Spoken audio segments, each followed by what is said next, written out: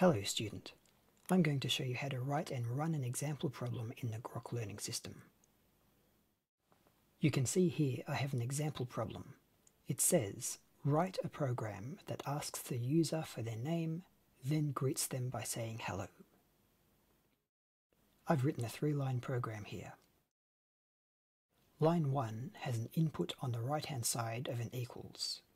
The input displays the words type your name on the screen and waits for the user to type something. It saves whatever the user types in the variable on the left of the equals. This variable is called your name. Line 2 prints the your name variable, which displays back to the user whatever they typed into the input on line 1. And lastly, line 3 prints the string have a nice day.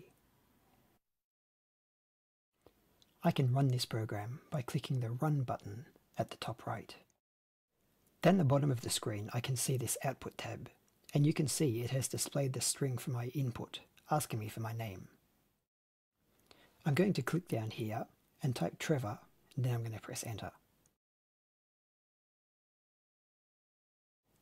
You can see my program has printed my name back, and it's also told me to have a nice day.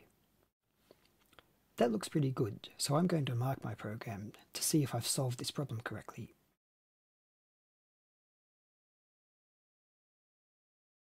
Oh no, it tells me not yet, your submission failed a test. It says the input prompt message must be what is your name? Your submission did not produce the correct output. It shows me here what my program did, and it also shows me what my program was supposed to do. I'm going to close that and take a look on the left-hand side here. I can see this example here. This shows me what my program should look like if I run it. The blue text shows what my program does, and the black text shows what I might type into the program. If I run my program again and type Grok and press Enter, you can see my program doesn't look exactly like the example. So I need to change my program to get it to do exactly the same thing as the examples. I could run my program as many times as I like and try different inputs. For example, I could type Peter, or I could type Sally. You should run your program a lot before marking it to see what your program does when you use different inputs. Now I'm going to read back through the earlier slides to see if I can remember what I need to do to fix my program, and I hope you have fun experimenting with running your own programs.